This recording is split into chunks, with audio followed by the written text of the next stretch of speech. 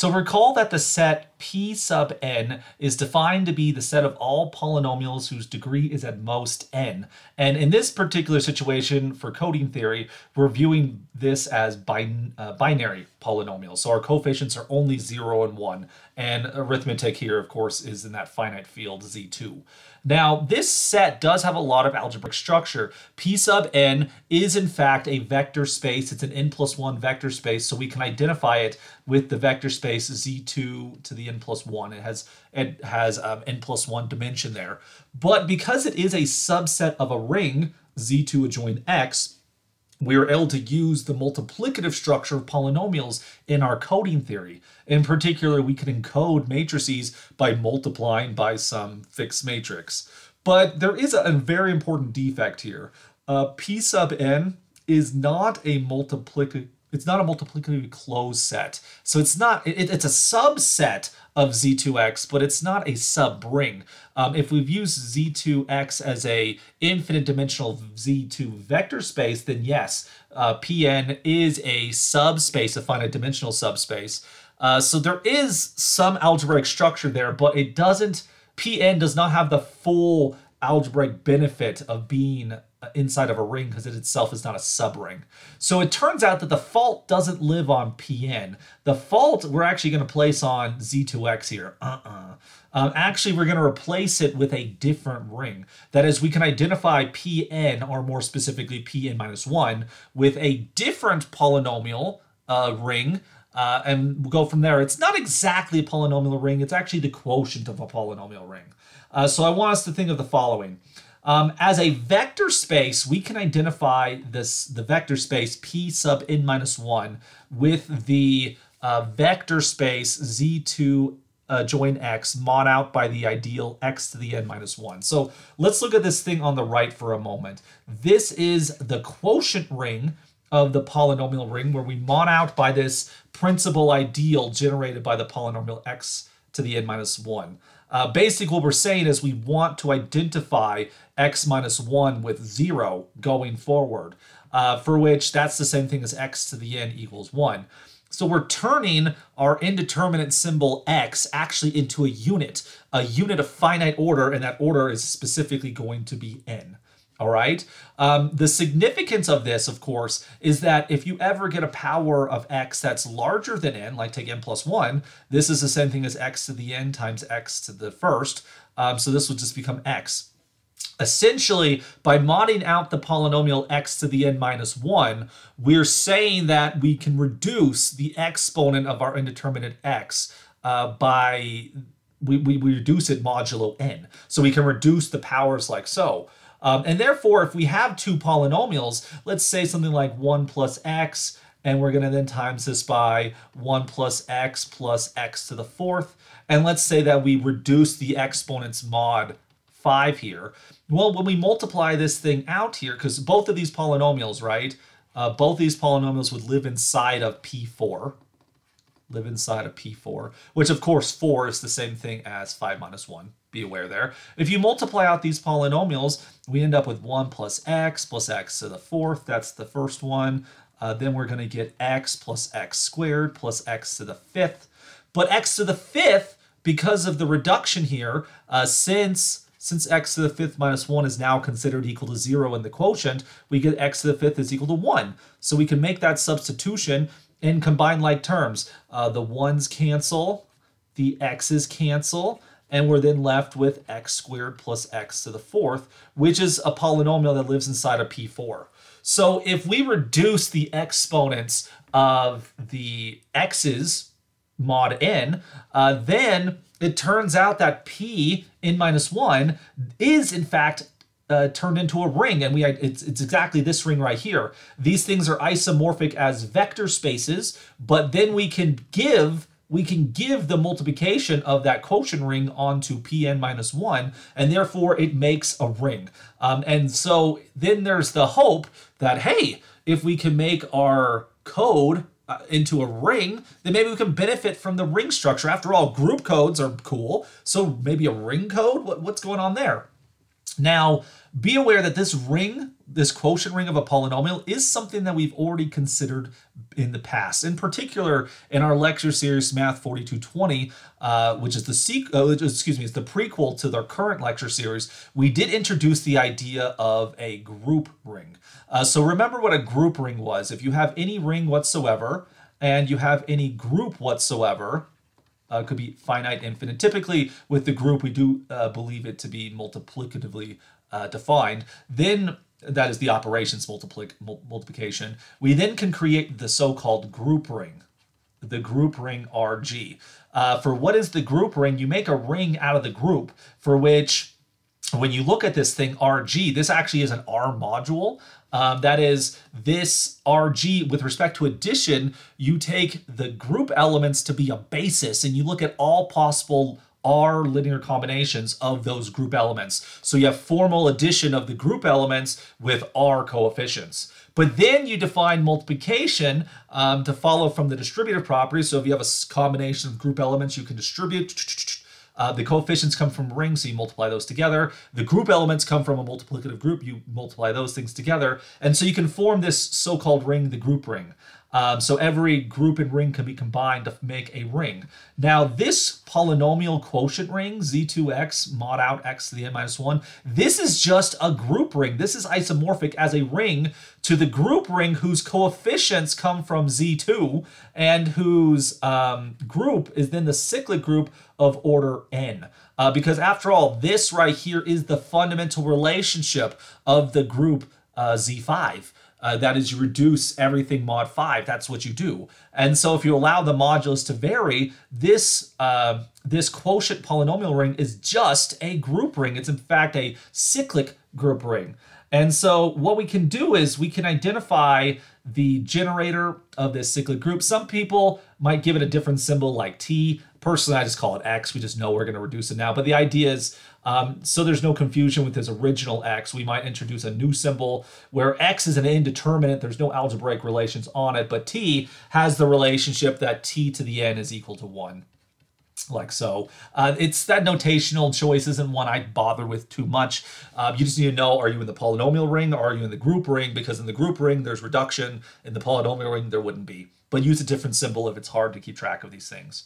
So as a ring, Pn minus 1 is this. We're basically making Pn minus 1. We're identifying it with this group ring Z2, Zn, which again, the first thing right here, this is the ring of coefficients, in which case we have a field here, so this makes it into a vector space. And then this group is then the symbols, the variables that we have. But these variables do have algebraic relations on them because of the group structure. Now, in this situation, in these cyclic codes we're building right here, this is actually why we call them cyclic codes, because cyclic codes come from cyclic groups. Cyclic group rings, certain subspaces of that. They're going to be ideals. We're going to see that in a second. But we're going to take ideals of this group ring and we make codes. And there's this one-to-one correspondence with the cyclic codes compared to the ideals of this this cyclic group ring. And in fact, in general, when people do algebraic coding theory, they look at ideals over group rings. And that is the basis of where coding theory takes place in the present day here. So Pn minus 1, we can, as vector spaces, these two things are the same thing. So we're basically saying, I'm going to give Pn minus 1 the structure of a group ring. And then let's see if that helps us out at all. Now, we're going to keep things simple. The groups that we play around with these group rings are only going to be cyclic groups. But as you expand to other abelian groups, and maybe even non-abelian groups, you can get some much more exotic codes. But that's going to take us beyond the scope of our discussion. Our discussion wants to lead to the idea of a BCH code. So the thing to remember about this group ring Z2, Zn, our coefficients are binary 0 or 1. And when we see a variable such as t or x, whatever, we reduce its exponent mod n. So t to the n is equal to 1. Okay? Now, let's see why group rings is the right tool to use if you want to build a cyclic code here. Because if you have a polynomial f of t, and this belongs to, this belongs, of course, to our group ring z2, zn, if you times it by t, since this is now a ring, it's closed under multiplication, that also belongs there. Now, look at f of t here. If we give it an expansion here, its coefficients, a0 plus a1t plus a2t squared, all the way up to an t to the n minus 1. If you times that by t, what's going to happen is that you're going to get a t times a naught. You're going to get an a1t squared. You're going to get an a2t cubed now, all the way up. Eventually, you're going to have this an minus 2 times t to the n minus 1 now, right? That's because you had an an minus 2 times t to the n minus 2, but then we times that by t. Exponentially, that raises the power by 1. We get this. But of course, what about this last term from f of t? If you times this thing by t, you're going to end up with an an minus 1 times t to the nth. T to the n is now equal to 1. This is the constant term, so it actually comes up front right here. So I want you to know what happened. The first entry then became the second entry. The second entry then becomes the third entry. The third entry becomes the fourth, all the way till the end. The second to last becomes the last term, but then the last term becomes the first term. Notice right here that if you take t times f of t, this is going to be a cyclic permutation of its coefficients. So notice that when you look at this group ring is going to be closed under cyclic shifting because it's just multiplication by t.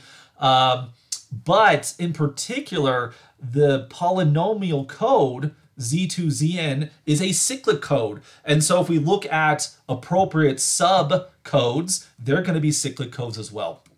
And then this leads to, of course, the main result we want to do. Why did we introduce group rings into the study of polynomial codes? It's the following. If we have a linear code C, and as such, it'll be a subset, it'll be some subspace of Z2N, that linear code is cyclic. That is, the cyclic permutation of a code word is still a code word. A linear code is cyclic if it's closed under the ZN permutation action. C will be cyclic if and only if C can be identified with an ideal of the ring Z2, the group ring Z2ZN, under, of course, the usual in-bit code word identification, right? So the thing is, Z2N, we can identify that with P to the n minus 1 as a vector space, and we can identify that with Z2ZN. And so if you give Z2N the multiplication structure of a group ring, then your code was cyclic if and only if it's an ideal. All right, so let's start off with that identification. So we're not going to use Z2N, we're going to use this thing right here. Okay, so suppose that C is a subset of Z2ZN, the group ring. Let's first suppose that it is a cyclic code, so it's invariant under cyclic permutations. So that means that if you have f of t inside of your code, then any cyclic permutation, particularly the cyclic permutation of f of t, will also belong to C. But as we saw a moment ago, the cyclic shift of f of t is just t times f of t. So if f of t is inside the code, then t times f of t is inside the code. By induction, we can just keep on taking cyclic shifts. T to the k times f of t will be inside the code. Okay, now since also by assumption it's a linear code, this is a subspace, it's going to be closed under addition.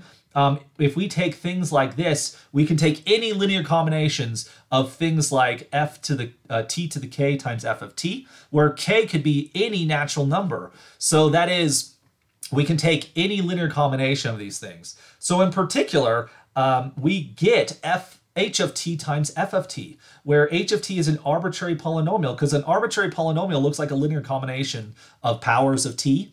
And so if you take a linear combination of powers of t that you're also divisible by f of t, you can factor it out. In general, we can get the product h of t times f of t, like so. And so this is true for any polynomial in the group ring. As such, this shows that C is an ideal, because if you take a polynomial in the code and you take any polynomial in the group ring and multiply them together, their product lives inside of the code. So this shows that the code is itself an ideal because it is cyclic. All right, now conversely, suppose that we know the code is in fact an ideal of this cyclic group ring. Take an arbitrary element inside of that code. Well, since it's an ideal, you can take any polynomial times f of t and that'll belong to t. In particular, you can take t times f of t. But like we said earlier, t times f of t is the cyclic shift of f of t, which then shows that C is closed under cyclic permutation. That makes it a cyclic code. So the ideals of the cyclic group ring are in one-to-one correspondence with the possible cyclic codes. So if we want a cyclic code, we look at the ideals of a cyclic group ring with binary coefficients. And this is a beautiful place to end this video here because it shows the connection between group rings and codes. And in fact, if one wants to then make even more powerful codes than the BCH codes we're going to be making later on in the next lecture, it comes down to understanding how ideals in group rings work.